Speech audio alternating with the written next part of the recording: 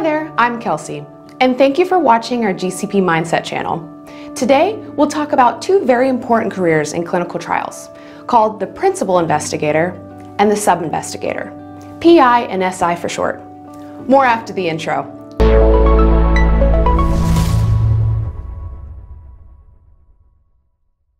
Washington University defines a Principal Investigator as charged to conduct objective research that generates independent, high-quality, and reproducible results. The Principal Investigator is responsible for the management and integrity of the design, conduct, and reporting of the research project, and for managing, monitoring, and ensuring the integrity of all collaborative relationships. Additionally, the Principal Investigator is responsible for the direction and oversight of compliance, financial, personnel, and other related aspects of the research project, and for coordination with school, department, and central administration personnel in order to assure research is conducted in accordance with federal regulations and, if applicable, university and sponsoring agency policies and procedures. In short, the PI must make sure the site staff sticks to the study protocol and rules, delegates responsibilities appropriately, ensures patients receive adequate care, protect patients' rights, data, and safety, and report any negative findings, if discovered throughout the study conduct, to proper authorities. The sub-investigator assists the principal investigator in these tasks. Of course, in order to be a PI, you should have had experience as an SI beforehand. Please also visit the links below for a more detailed list of responsibilities from around the globe.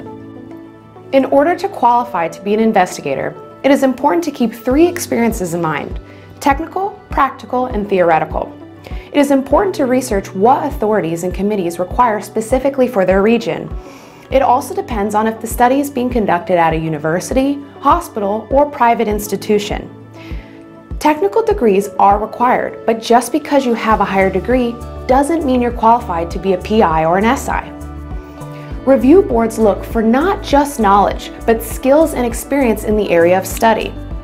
This leads to practical experience. For example, since 1983, doctors of pharmacy in the US are permitted by the FDA to be PIs of investigational drug studies within their area of expertise. In the case of a medical device for joint replacement, a certified and experienced orthopedic surgeon would be required.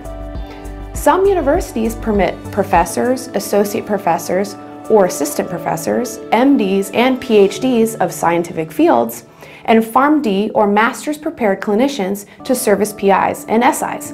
This is, of course, if they have what is deemed appropriate in skills and experience. So the general answer is that it depends. Theoretical certification, like basic ICH GCP courses, are mandatory in the US and EU, along with most other developed countries. These qualifications vary from country to country. For example, a German investigator must have a GCP-Advanced Training, in addition to the basic GCP training. Another interesting fact is that the head sub-investigator is called the deputy in Germany. I hope you enjoyed the brief introduction to two very important careers in clinical trials, the Principal Investigator and the Sub-Investigator. Remember, it's all about mindset, GCP-Mindset. Hey there, don't forget, like and subscribe, but most importantly, click that bell so you never miss another video.